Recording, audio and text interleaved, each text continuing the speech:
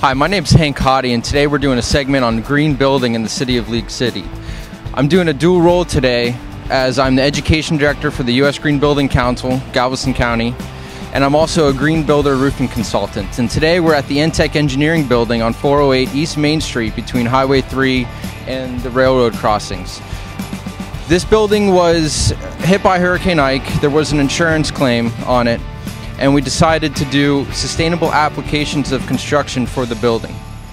It had an existing roof of modified bit and insulation that was supposed to be removed, but we were able to keep it on intact and not have any waste, and put on what we call a spray foam roofing insulation. And I'm going to talk to you about it today. Not everyone knows this, but buildings are one of the most wasteful consumers of the planet in the United States, accounting for 40% of all energy use, 40% of all carbon dioxide emissions, and 72% of overall consumption here in the United States, including transportation, wastes, and energy costs. And for the Entech Engineering Building, I'm going to show you how foam roofing is going to help with that.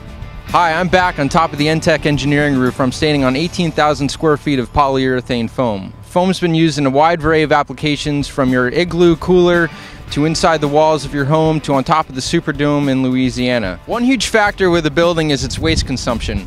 The roof alone can equal the largest amount of waste taken out of a building. With foam, we're able to spray on top of the existing roof, diverting 72 tons of waste from the landfill. Throughout the years, spray foam has been put on the inside and outside of buildings, with many surveys conducted afterwards to see the benefits of it. Texas A&M in the 80s put 7.5 million square feet of foam on top of their roofs and ended up paying back in 4.5 years. It is said in Los Angeles, if it was covered by cool roofs alone, the savings of health, smog reduction, and energy efficiency would be $171 million per year. Some of you may not know this, but roofs are one of the most damaged surfaces of a building. While many of us never get on top of them and never inspect them, we have no clue what's going on. They get damaged by the sun, by hail, by acid rain, and even moisture. Spray foam on top of roofs provides a seamless substrate, meaning it's self-flashing, has 100% adhesion, and can be applied to almost any surface, including concrete, modified bit, wood, and even shingles. It comes in a variety of colors and options, including granules. If you were to go with a roof like this, you can have a regular white substrate, but it has a tendency to get dirty over time, but it is algae resistant, so nothing is going to actually hurt the substrate. Foam can also come with granules, meaning that you can have hard substrates on it with different colors. So the benefits of them are high, and the options are almost limitless. A huge difference between cool and dark roofs is the temperature, where a black roof can be up to 90 degrees hotter than the ambient temperature, meaning on a 100-degree day, the roof surface can actually be 190 degrees. Currently, right now, the temperature of, let's say, the pavement on the street is 80 degrees, where this foam roof is 65.